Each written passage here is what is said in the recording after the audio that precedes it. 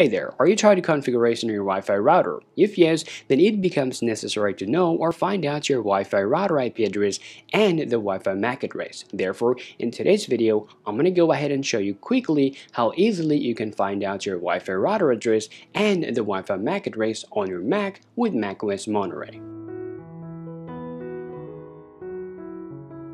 Now to find out your router IP address or Wi-Fi MAC address, the first place that you want to go is your Apple logo. Go ahead and click on your Apple logo and come down to your system preference. Once you come over here, you need to click on your network. Now, in order to choose your Wi-Fi, make sure you're actually choosing your Wi-Fi network in order to find that out.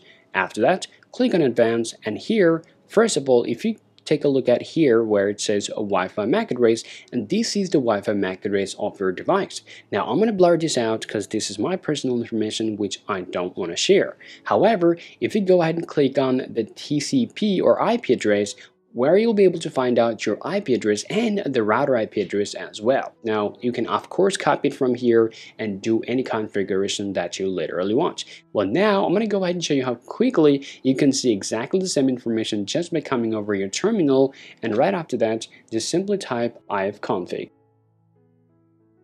Well, after typing, you need to take a look at this section where it says EN0. From here, first it says enter, so this is going to tell you your MAC address, Mac Wi-Fi address, and after a little down here, and this is going to tell you your router IP address. So you also can collect this information from here. Well, now lastly, let's go ahead and take a look at a way to find out your public IP address from your device. Now, to do that, you have to do simple work. You need to open up your browser, and after that, just simply ask for what's my IP address.